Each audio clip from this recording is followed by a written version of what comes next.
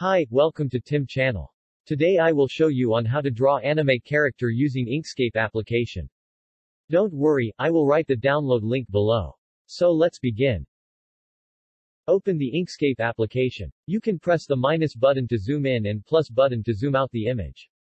Go to File, import the background image. Move and scale the background image to size. Go to Fill and Stroke, adjust the opacity to 50%. To start, click on the Draw Bezier curves to draft the body figure. Press Enter after complete drafting. Go to Color Chart and choose white color to fill in. Go to Stroke Size and select Width to 3 mm. Click on Edit Paths by Nodes to adjust or select Node for Auto Smooth Draft Line. Select the image and click Lower Selection one step. Select Create Circle to draft the eyes. Go to Color Chart and choose black color to fill in the circle.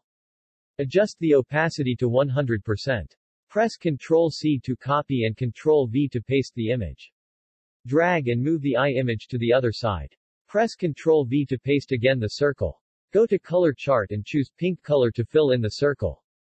Scale the pink circle and drag to move to the desired location. Click the pink circle to lower selection one step. Press Ctrl-C to copy and Ctrl-V to paste the pink circle. Drag and move the pink circle to desired location. Click the pink circle to lower selection one step.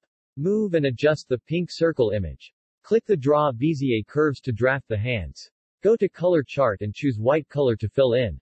Go to Stroke and Size and increase the width to 3 mm. Click Edit Paths by Nodes to adjust or select Node for Auto Smooth. Increase the opacity to 100%. Press Ctrl-C to copy and Ctrl-V to paste the hand and leg images. Move the images to desired location. Click the image one time to scale and click again to rotate. Adjust the head and leg image accordingly. Click the Draw Bezier curves to draft the ears. Go to Color Chart and choose white color to fill in. Go to Stroke and Size and increase the width to 3 mm. Click Edit Paths by Nodes to adjust the curve. Press Ctrl-C to copy and Ctrl-V to paste the ears image. Move another ear image to desired location. Click Flip selected objects horizontally. Press Ctrl-V to paste another eye and fill in the pink color. Go to Stroke Style to adjust the width to 0. Scale the ear image and move to desired location. You might notice that the image you drag is snapping to the closer nodes. Click on the Enable Snapping button to disable it. Now you can move and adjust the ear image without snapping to closer nodes. Click the Draw Bezier curves to draft the mouth. Go to Stroke Size and increase the width back to 3 mm. Go to Edit Paths by Nodes to adjust. Press Ctrl-C to copy and Ctrl-V to paste the image. Flip selected objects horizontally. Move the object and click Enable the snapping to join the nodes. Move the initial background image to other side. Adjust the draft images by move and select lower selection one step. Highlight all the draft images and group the images. Click on the page, choose the save location and type in the name.